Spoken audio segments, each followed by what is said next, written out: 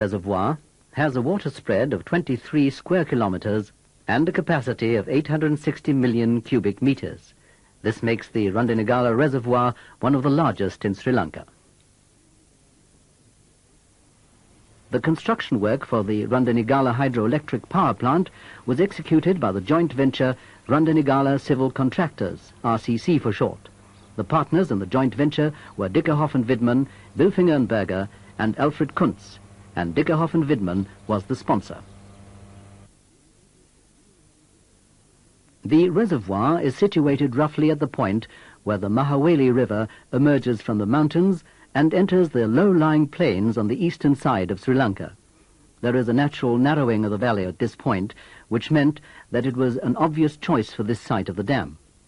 The name of the project was taken from Randenigala, the mountain which forms one side of this narrow section of the valley. Let us look at the main components of the hydroelectric power plant in turn. First of all, the actual dam, in this case an embankment dam filled with compacted rock. Even if the water reached its highest imaginable level, the reservoir should never overtop the crest of the dam, which means that a spillway is essential. This consists of a weir with chutes.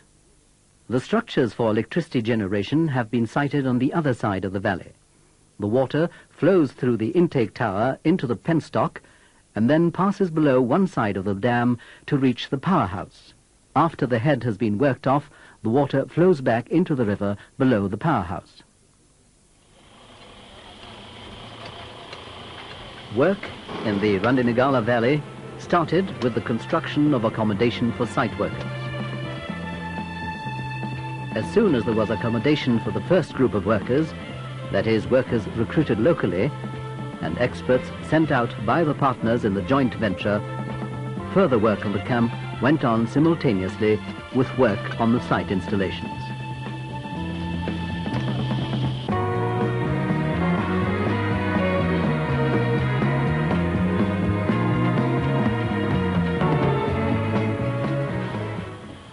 Halls were erected for the stores and workshops for the maintenance and repair of construction equipment.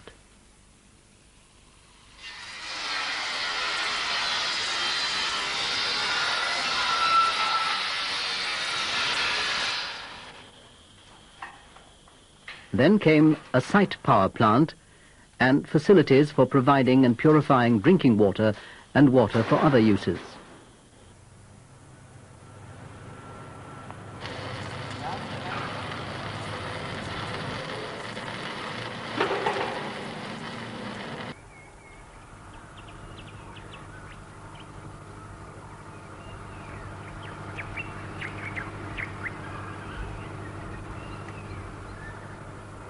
As soon as work on the site installations had progressed sufficiently to permit making a start on the first big construction operations, a bridge was constructed over the Mahaweli so that all the construction equipment could be transported to the site on the other bank regardless of the river's water level.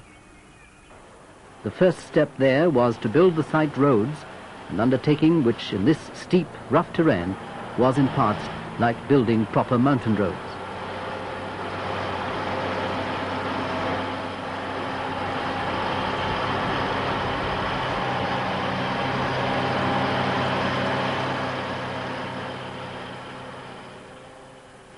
One important requirement in running a large-scale overseas building site, in addition